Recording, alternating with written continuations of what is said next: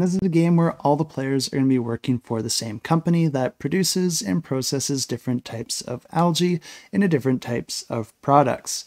But this is a competitive game because in this game, although all the players are going to be helping the company grow through different parts of Europe, as well as helping that company achieve different milestones, each player is going to be gaining points individually based on their contributions towards those goals.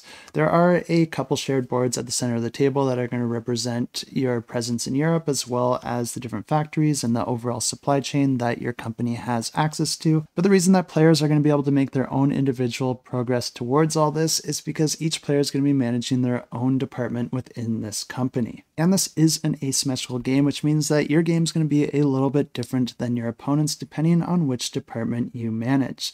Your department is going to be represented by your own personal player boards, and each player is going to have their own set of these boards, and they will share a few mechanisms, but there will be a few changes between them depending on the department that you are representing. Players will be individually processing different types of resources, and along the way, players will be able to hire different types of staff like operators, engineers, and scientists. And players will be taking advantage of those unique skills in order to optimize and customize their own production line to hopefully make a bigger impression than their opponents. Players will have to make different trade-offs as they upgrade their board because you're going to be choosing between buying either engineering tiles to help improve your factory or science tiles, which will allow you to improve your actions. There's not a whole lot more info on this one at the time of me filming this video, but I hope that gives you a general idea of what you can expect with this one. And if that does sound interesting to you, I will have it linked in the description below. So if you do want to learn more, you can check that out. And of course, click to get notified once it launches.